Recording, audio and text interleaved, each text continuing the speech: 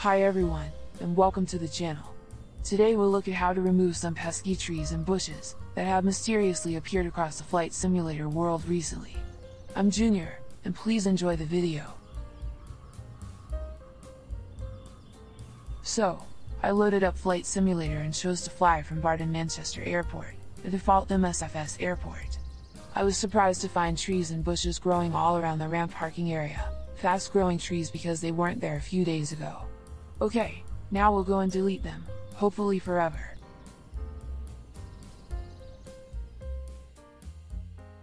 Okay, first find the local cache folder, it's 2 back from the community folder.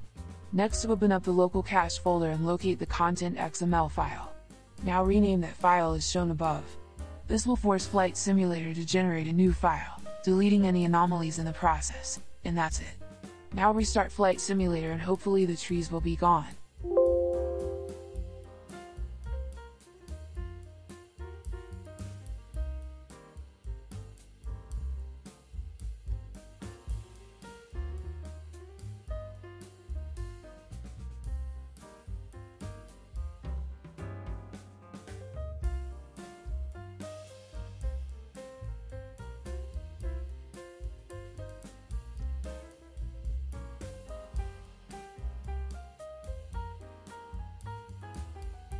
So guys, as you can see, the ramp area at Barton Manchester Airport is now clear of pesky trees and bushes.